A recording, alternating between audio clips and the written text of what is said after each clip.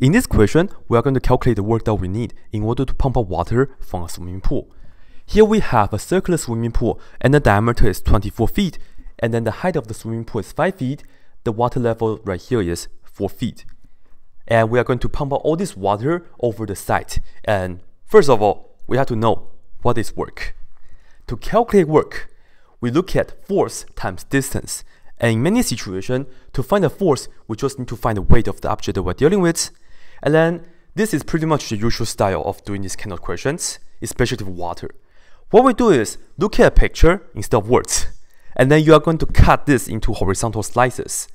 And then first of all, you have to ask yourself, if you draw like a horizontal slices, such as this one that I just drew right here, what kind of shape do we have?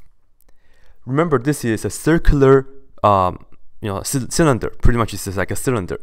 And this little slice, it's going to be a what? It's going to be a disc.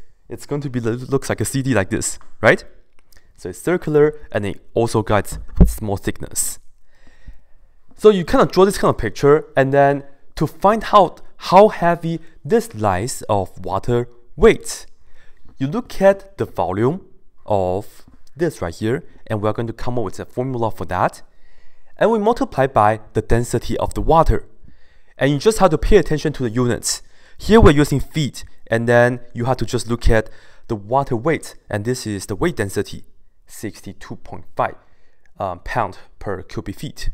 You just have to multiply by that constant with the volume. That's pretty much the strategy. And then to find the volume, it's usually the hardest part in this kind of situation. All right, let's get to work. First of all, we have to look at, just focus on this disk, and then we are going to do some labeling. Here, this is just a small change of the height, right? And I'm just going to label the height right here dy, because I'm looking at this vertically. And then we need to know the radius of this disk. The whole diameter is 24, and this right here, and as you can see, this is a perfect cylinder. So the radius, it's always going to be 12, and that's very nice. So to find the volume of this disk right here, which is like the CD, what we do is just look at the area, which is pi r squared, and multiply by dy, and that will take care of it. That's exactly the volume for the cylinder with a little small amount of thickness, okay? And I'll just put that down, and that will give us the volume. Pi is just a pi, let me just write it down, pi, and then the radius is 12, and it's always 12, because if you're right here, it's 12, if you're down here, it's still 12, because the whole water looks just like this much CD.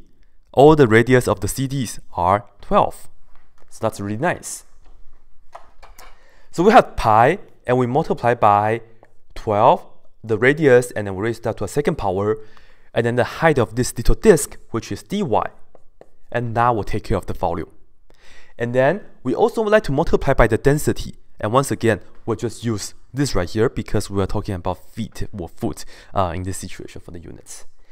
So we multiply by 62.5, and that takes care of the weight of this slice of water.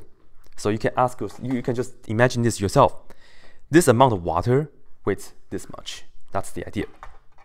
And the next thing that we do is we have to look at the distance. What's the distance that we have to travel in order to go from here out, right, of the swimming pool? And all this is based on your labeling. And then the limit of integration, it's also based on the labeling. This right here doesn't really require much labeling because the 12 is always the constant, right, for the radius, and dy just a small change in the y-axis. But then I would like to put my reference frame this way. Then let's just have a convention to always do like right in the middle and then put it the most symmetrical part that you can imagine. I would just like to look at, okay, this is going to be my x-axis, and then up here it will be my y-axis, and that's why I chose the dy earlier.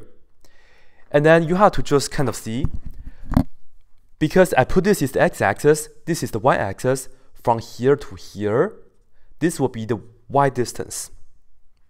From here to here, this will be the y distance. And then dy is supposed to be really small, so it doesn't really matter because I just had to draw it big so we can see it. All right, So this disk is right here, y distance above the x-axis. And you have to just ask yourself, I have to take this disk over the top of the swimming pool. What's the distance that we have to travel? You have to do some geometry. The whole thing right here is 5. This much right here is y. So from here all the way to the top, down here, right, to the disk right here, this will be 5 minus y. And that's the distance that we have to travel. 5 minus y is the distance that we have to travel. From here, the position of the disk to the top of the swimming pool, 5 minus y. And we have to just multiply, let's just put it down right here, 5 minus y times the force, which is the weight. And this right here calculates the work that we need to pump out this disk of water out. And then you have so many disks right here, from down here up to 4 feet height, right? So you can imagine you have a lot of this kind of disks, right? So that's the integration part that we have to use. We are going to integrate. What's the first disk? The first disk is going to be all the way down the bottom based on my labeling. And that will be the position at y equals to 0. How about what's the last disk? The last disk will be the very top right here. And that's when the y value to be 4. And this will take care of it. This is the work to pump out all the water from the swimming pool. And that's how you set out the integral. And then if you calculate this integral, you're going to end up with the answer 108,000 pi. If you want to multiply pi or not, if you don't, that's the answer. But if you do, this is about 339292.007, and the unit for this situation is foot-pound. As you can see, foot is for the distance unit, and then pound is pretty much the unit for the weight. And this right here will be it. That's the answer right here.